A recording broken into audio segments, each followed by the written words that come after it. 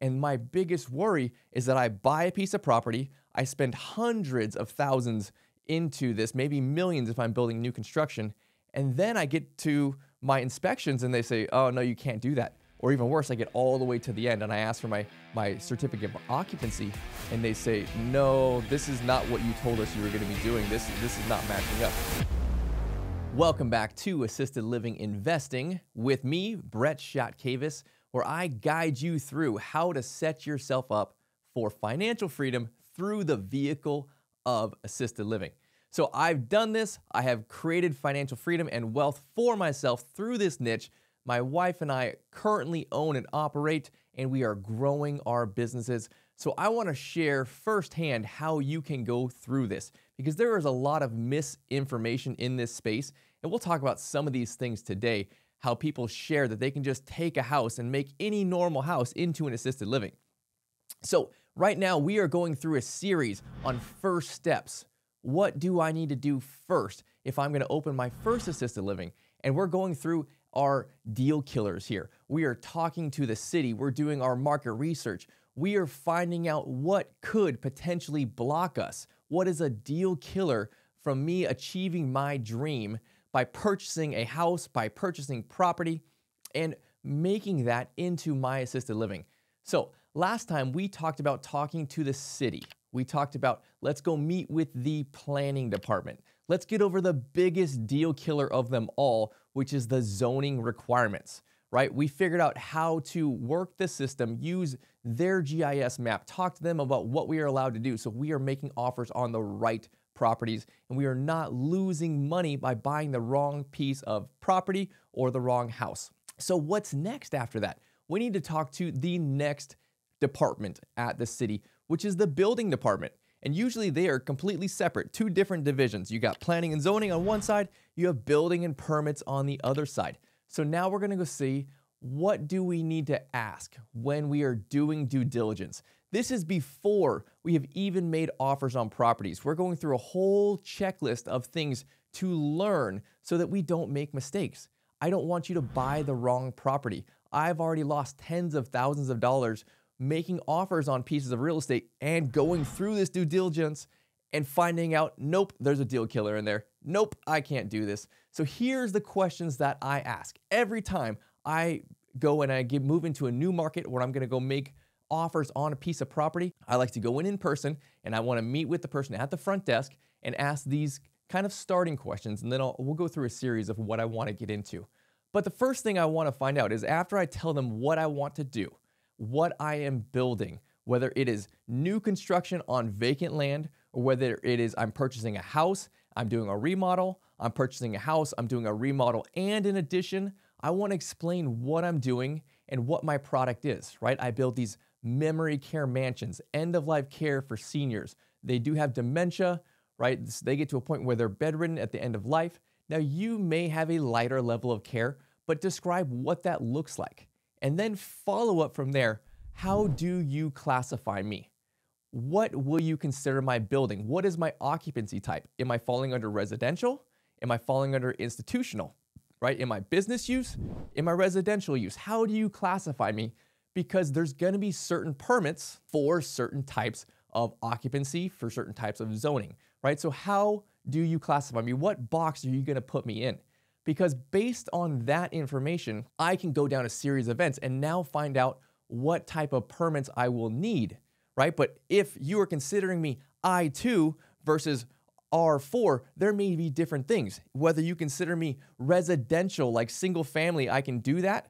Or whether you consider me business use, there may be totally separate permits. And I can ask all these questions, but if I haven't explained properly what I am, what my business is, you may give me the wrong answer. I may pull permits and do the wrong thing. And my biggest worry is that I buy a piece of property, I spend hundreds of thousands into this, maybe millions if I'm building new construction, and then I get to my inspections and they say, oh, no, you can't do that. Or even worse, I get all the way to the end and I ask for my certificate of occupancy and they say, no, this is not what you told us you were going to be doing. This is not matching up. We need to go back to the drawing board, right? I don't want you to spend months or hundreds of thousands on something that you're going to get blocked on, right? There is fantastic opportunity in this space. There are baby boomers. There is tons and tons of people who need care, right? We now are talking about AI taking over medicine and people living 20, 30, 40 years longer. They're not really living longer. They're just taking that much longer to die. They need more care. They need more memory care mansions out there. How do we do this niche? Because it is phenomenal for my family, and I want you to have the same experience. So after we've classified ourselves, we've gotten clarity. How are you classifying me, right? What box are you putting me into? Now let's find out what type of permits will I need. Okay, if I am buying an existing building, an existing home and renovating it, what kind of list of permits? I really want them to just kind of list them out. What do I need, right? Is there demo permit? Is there framing, electrical, plumbing? Is there a new panel permit, right? Sheetrock, finish out. What are all these different things? Now, is it one like renovation permit, or are there multiple permits that I have to pull, right? When I go on the website, am I doing this in person or am I going on some type of online system? Because I want to check that out. I want to learn all of these things on the front side. I need to know all the permits that I need. Now, if I am doing this and pulling these permits, do I need plans? Like, do I need full sets of plans? Obviously, I do if I'm building new construction. But if I'm doing a remodel, I'm taking an existing home, and even if I'm not even changing too much of it, do I need full plans? If I'm moving walls, if I'm making bedrooms bigger, if I'm adding bathrooms, do I need a full plan set? Do I need architectural drawings?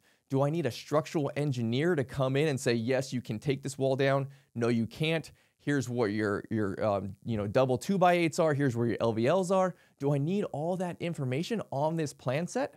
Because that can be quite difficult if you're renovating an existing house, right? Because there's sheetrock everywhere. You can't tell what is there until you've demoed it. And maybe they want you to pull a demo permit before you can even do that, right? So I want to know these things on the front side.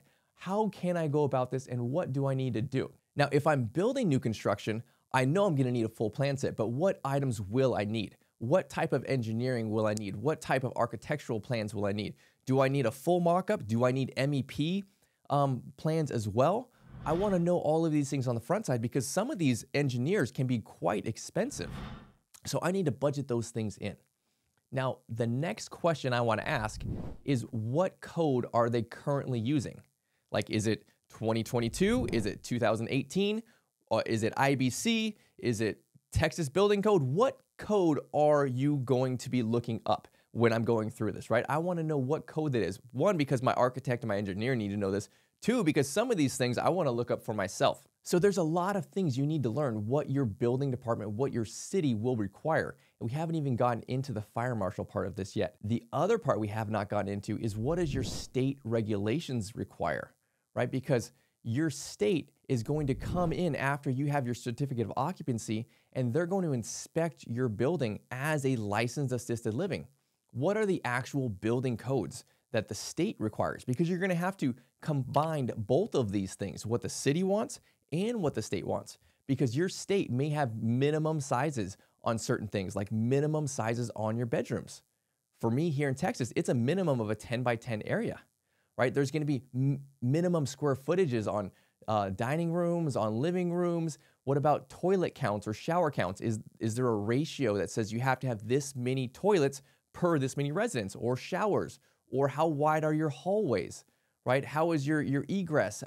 How are your ADA things? There's so many different things you have to consider, and you have to consider multiple different entities as you're going and pulling these permits, right? There's the city, there's the fire marshal, there's the state, there's ADA. All of these things need to be considered and go into your one set of building plans. So there's kind of a lot to figure out here, and you have to do a lot of research on the front side.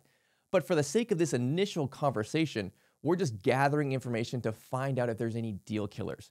After you've purchased the property or as you're going through due diligence, you can talk to builders, you can talk to experts on these areas and get all of these other things figured out. But I want to mention them for you now so you know here's everything you have to put in place. It's not so easy that I'm just going to buy a 4-bedroom house, convert the garage and say, voila, now I have a 6-bedroom assisted living. It's usually not that simple. The next thing I want to ask is about utilities. What kind of utilities does the city have, and can I connect to them? What about the water line? Can I connect to the city's water? If you're building new construction, you may need to. If you have an existing home, you probably already have a water line, but is that a half inch, 3/4, 1 inch?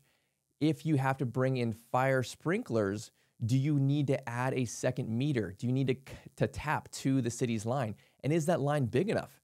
Do you need a 6-inch or an 8-inch line if you have to have a full 13 fire suppression system? What about your sewer line? Is there a sewer line that you can connect to? What are the permits? What is the fees? What are the engineering that has to happen if you need to connect to the city's sewer line? And if there is no sewer, do you have to use septic? Is it even possible for you to use septic? If you had to put a system in, do you have the actual land to fit it with the tanks and the drip system? Is it a residential septic tank or is it a commercial system? We have a commercial system and it's massive, and I need almost an acre to fit that thing in. What about your city electric? Is there actually enough power on the lines and from the transformer? I've had to upgrade the transformers on my areas before.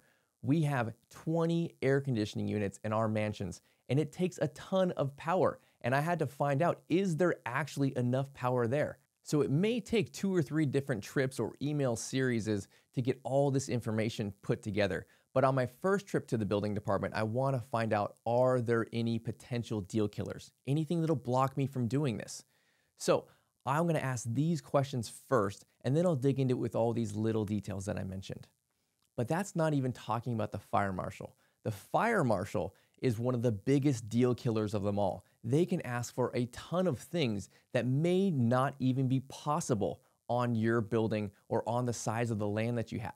So next episode, we're going to talk about how to talk to the fire marshal. What questions should we ask, and what are the potential deal killers that may block us on this thing? So join me on the next episode. We talk about talking to your fire marshal, making sure you're buying the right property. And if you need extra help with this, I do a free foundations training, 15 lessons going through this, documenting everything that we need to, talking in depth about the city, the fire marshal, the building department, the planning department, the zoning, and raising money and so much more. If you want extra help, reach out to us. There's a link below for free training, so click on that link and don't forget to subscribe, and I will see you all on the next round.